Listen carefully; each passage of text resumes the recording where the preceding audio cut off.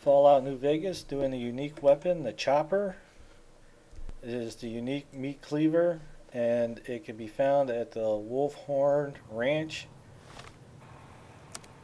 Okay, get a look at it on the map here.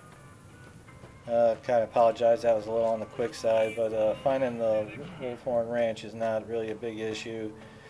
It's right on the crossroads, heading north up to Novak.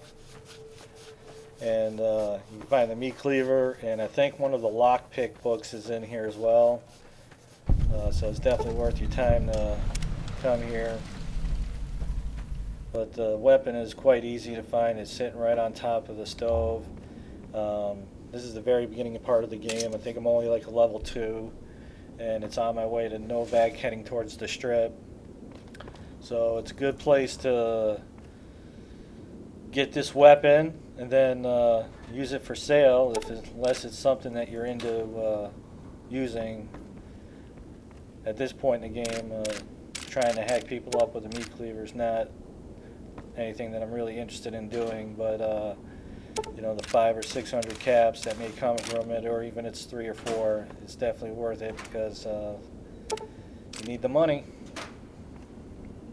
And as you can see, there's other loot up in here, so you know, grab what you can.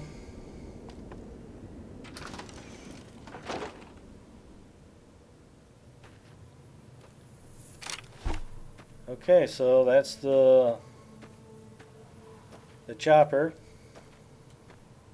AA Gamer for Life. If you like the videos, you can always support us by checking out the ads.